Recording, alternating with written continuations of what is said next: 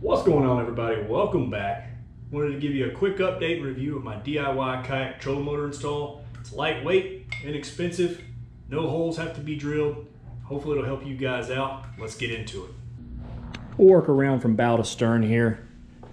The state of Texas requires you to register your vessel if you're motorized, even electric trolling motors. Some folks may think that's silly, but it's a tool to locate you if you fall overboard, and it will help save lives. I've personally been a part of rescues where that was the case. Working on back, this is a PVC electric switch box. I ran wires through here, through the potentiometer switch removed from the head unit, and it's all waterproofed and sealed with silicone. 5 positions forward, 3 positions reverse. As a reference, this is the head unit that came off. And here's the potentiometer. This is actually off of another trolling motor. This is a 1-inch diameter hole feeding the wires through, all sealed off and waterproofed. Coming back to 1-inch diameter conduit. Up here where I sit and kind of ding around more, this is a little more protective. This stuff's actually very, very hard and dense. Protects the wiring running through a little bit better. Moving back from that, we've got wire loom that feeds into that 1-inch conduit tubing. It's a little more pliable and easy to manipulate, getting it on and off the kayak, and kind of moving it out of the way for the crate. So I went with that versus the 1-inch tube all the way. I kind of cut it short. I found that helps with maneuvering the cabling. Moving back from there, we have our power cables that come up to our 12-volt, 100-amp-hour lithium-ion battery. This battery sits down strapped into a crate. It holds my fishing tackle, my rod holders, and all that good stuff.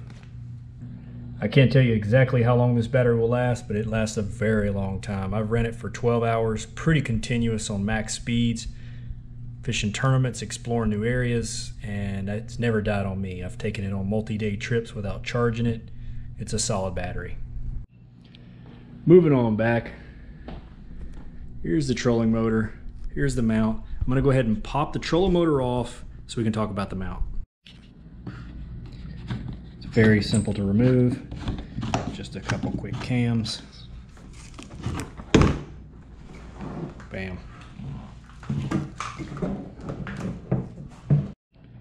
So I cut this mount out of 1/4-inch aluminum plate and used the existing power pole screws to put hardware in to hold it down. Underneath here, it's kind of hard to see, but I have this really stiff marine mat, and what that does is it helps protect the aluminum on the plastic surface. It gets locked down pretty well, so there really wouldn't be a whole lot of rubbing around, but that's just one more preventative measure to aid in the longevity of this without damaging the kayak. And then on the back here I have recessed bolts that go into a thick hardwood. It really lets those cams lock into that wood. I've used this for a year. There's almost no indentation in here. Little use on the aluminum, but really no corrosion, no damage. It's a pretty solid little mount. You might notice that these mounting holes aren't quite perfect. That's not due to me misdrilling the mount. I've had to use this mount on a couple different Hobie Outbacks in the last 1.5 years or so. And the existing power pole insertions where the molds aren't quite perfect. There's some variations from mold to mold. So when I put this on the new Outback hull, I had to re-drill slightly to account for that. All right, we'll pop the trolling motor back on and we'll go over the details on that. All right, when I put it on, I look down on these recessed bolt areas and I try to get it as center as possible, and then evenly tighten the cams.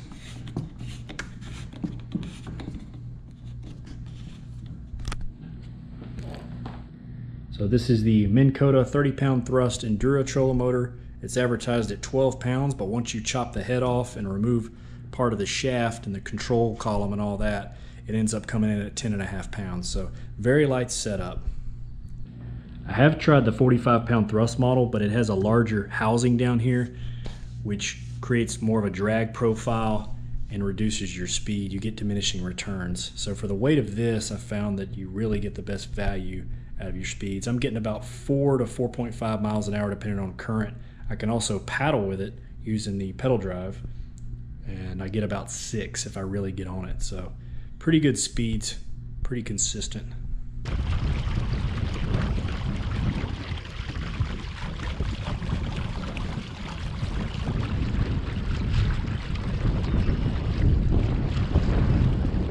One thing that's a little bit different than the last iteration is the last one I had the electrical conduit box on top. Here I'm using a 90-degree PVC elbow, and I have a set bolt going through that, and it's also silicone sealed on the bottom and around the wiring.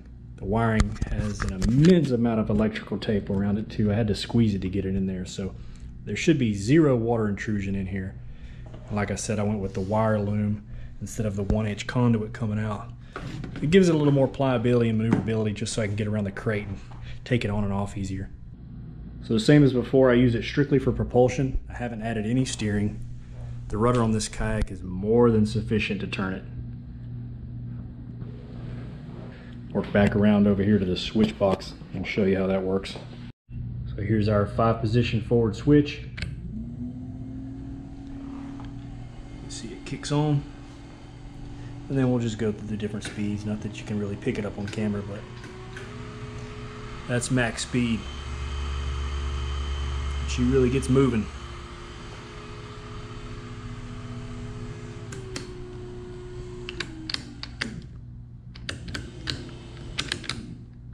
And I had marks on here before that indicated where I was, but I've used it so much now, it's kind of a feel thing. I know where it is.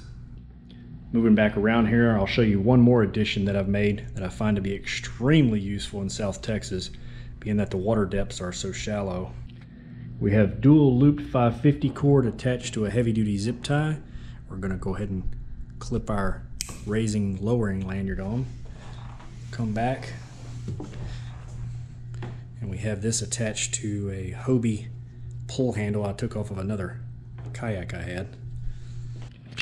So back here on our H-rail, I have an accessory H-rail mount, drilled 2 holes in it, and mounted an open face cleat that'll lock this line in when you raise and lower it. It's relatively low profile. You can see it doesn't stick up all that much at all. It's very clean install. And so what I do is, sitting in the seat, I can do kind of a half turn, reach back and grab this. So to pull it up, we just give it a little pull, lock it in that cleat, and then we can hit some shallow areas, move around. We're ready to drop it back down. Boom, just lower it. One other small detail I made on this pull lanyard is the addition of a float. I just didn't want to accidentally drop this overboard and it go back and foul the prop as it's spinning. I'll likely never trying to be raising and lowering it while the prop is moving, and I'll probably never drop this in the first place, but that's one fail-safe just to keep anything bad from happening out on the water. So when I'm done for the day and back at the ramp, I just reverse the process. I pop the clip off, and I made these lanyards to keep that clip actuated so that this can kick up. That way it won't damage the kayak if I do hit something going really fast. But they're just Velcro straps I made that keep that clip locked in. And I use these to lock down the wiring whenever I'm done taking it off the battery. Go ahead and lift it up real quick. Bam, locked it in, ready to travel. We'll go ahead and drop it back down and give it one more quick overview. Very low profile setup, very inexpensive, no holes to drill, nothing proprietary. Everything on here can be replaced relatively inexpensively, and it's just a pretty solid system for my needs. One of the things I enjoy most about running this setup is the ability to focus on other aspects during transit, such as rigging tackle, checking weather, and even eating. Another big plus for me is the ability to place the motor on a low power setting, stand up, and troll slowly to cover water, search for fish, and sight cast. There's a significant perspective to be gained from being 6 feet off the water versus 2 feet and be self-propelled.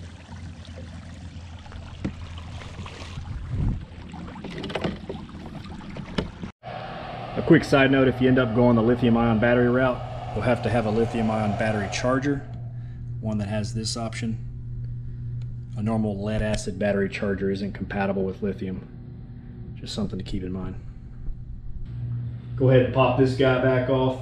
That's pretty much the system in a nutshell, guys. Very inexpensive, very reliable. I've been using this trolling motor in this configuration for the better part of a year now, no issues at all. If anything does break though, it's easy to get replacement parts. They're inexpensive. Nothing's proprietary about this. Again, no holes to drill in the kayak. Everything's utilizing what was already there for mounting options. But yeah, you guys have any questions, feel free to hit me up in the comments. Thanks for watching, and we'll catch you on the next one.